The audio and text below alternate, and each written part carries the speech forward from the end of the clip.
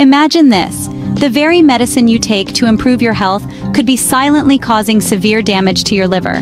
It's a shocking reality that many common over-the-counter and prescription drugs can wreak havoc on your liver health. The importance of understanding this hidden threat cannot be overstated.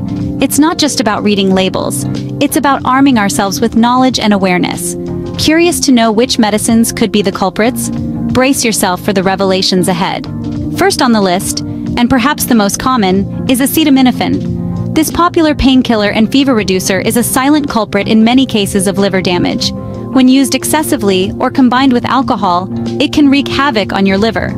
What's more, it's often a hidden ingredient in many other medicines, making it alarmingly easy to unintentionally overdose. So, next time you reach for that painkiller, remember the potential risks to your liver.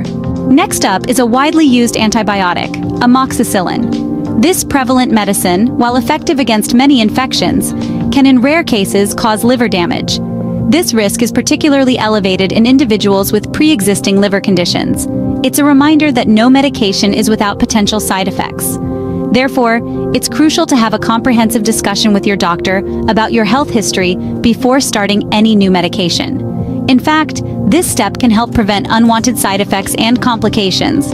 Remember, never underestimate the importance of a thorough medical history. Moving on, we have statins and isoniazid. Statins, you may know, are frequently prescribed to lower cholesterol levels. They work wonders in keeping your heart healthy. But here's the twist. They can also be a source of liver injury.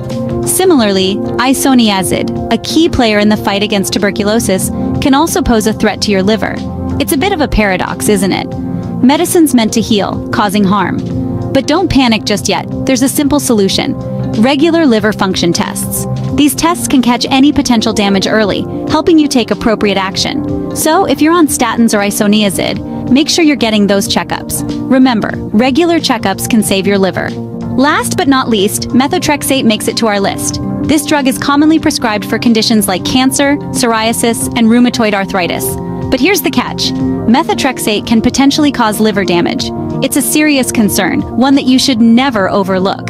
If you're currently on methotrexate, it's crucial to discuss alternative treatment options with your doctor. Remember, your health is paramount, and there's always a way to manage your condition safely. Always explore your options before jumping on a treatment plan. Your health is your wealth, and knowledge is the key to protecting it.